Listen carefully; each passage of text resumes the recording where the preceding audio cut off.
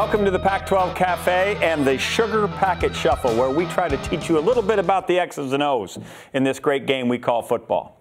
You've all heard the saying, there's more ways to skin a cat. Well, that's true with football as well. And you've also heard the saying, what is your strength is your weakness. Well, if that's true, then what your weakness is your strength. This last week against California, UCLA had been woeful in pass protection.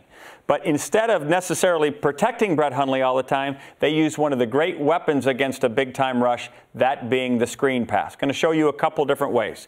The first way, we're going to take Jordan James out of the backfield and motion him out here, which will create an accordion by the Cal linebacker. But we've still got 2 for 2. We're going to throw what we call a quick screen out here, leaving this defender on this running back. You can see the space. You like your running back's chances on this particular play. Watch what I'm talking about. Jordan James comes in motion. Right here, Brett Hundley has a zone read opportunity. He can hand this ball off or he can keep it, but he likes the math outside. He likes the space outside. He's going to give it to his skilled player, Jordan James. He's going to keep the ball right here, whip it out there, puts it in a place where he can make a move. Jordan James makes somebody miss, and the Bruins are off to the races. The second type of running back screen is what we call a slow screen. This time we're going to invite the rush, and then the right guard and the center are going to let their blocks go and move out into the field of play so that they can have a kick-out block and a seal block, giving the running back an opportunity to make plays after. We're going to get the tackle to invite the outside rush.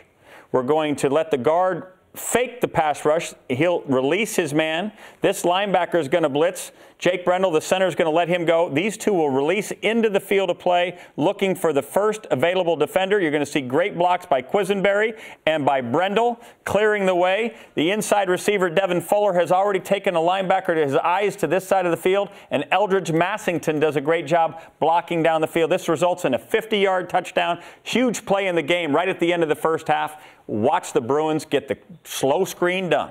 Here you have him. And all these Cal guys are saying, hey, 10 sacks Utah got against these guys. Let me go get one.